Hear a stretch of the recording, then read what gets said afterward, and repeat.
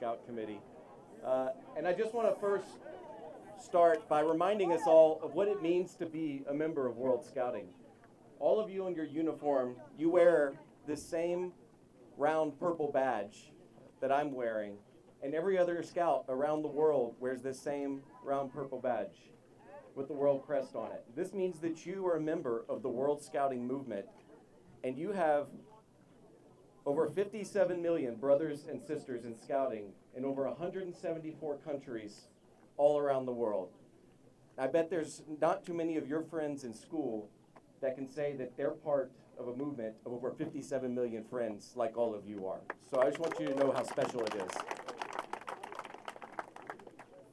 When you think about that for a minute, just like what you're doing here today, other young people are doing in every other country around the world. They're just speaking in different languages. They have different cultures. They're wearing slightly different uniforms, but they're all united through scouting. And to all of you, they enjoy the same things that you do, learning about leadership skills, about camping in the outdoors, about the sustainable development goals, and how important it is to work to protect the planet from climate change, because all of you are the ones who will inherit this planet one day, and you should never forget that.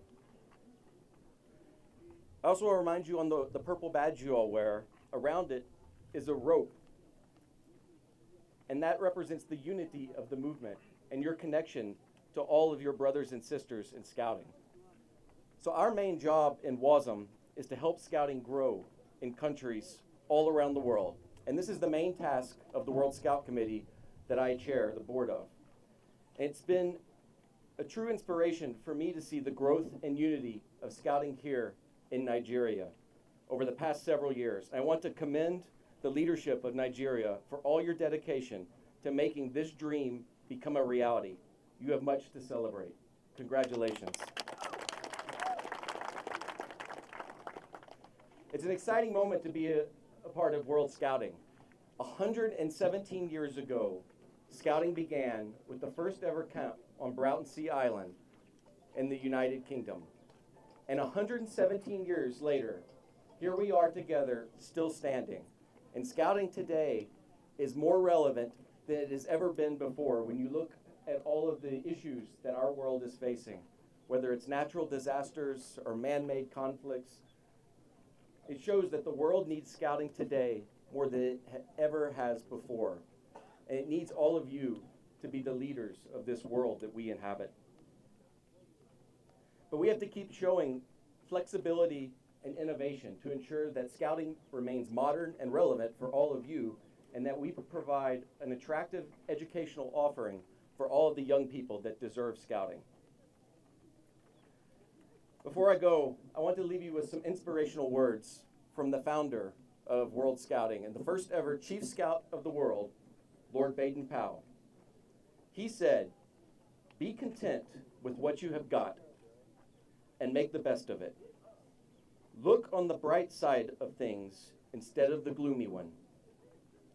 The real way to get happiness is by giving happiness to other people. Try to leave this world a little better than you found it. And when your turn comes to die, you can die happy and feeling that at any rate, you have not wasted your time, but you have done your best." In closing, I want to give a special thank you to all of the adult leaders that volunteer your time and your treasure to ensure young people have access to the transformational experience that scouting is.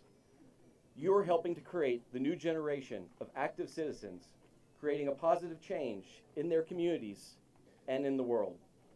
So on behalf of the entire World Scout Committee, we are sending you all our best wishes, because we all know that the future of the world is bright with all of you leading the way.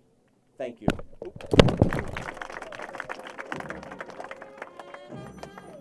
Of scouting. And we have evidence that proves in every continent of the United States that every continent of the world, sorry, my jet lag, that young people who go through scouting later in life, they're much more likely than their peers are to have a better job, to be more stable in their family. They're more likely to have a better formal education. They're more likely to make more money throughout life.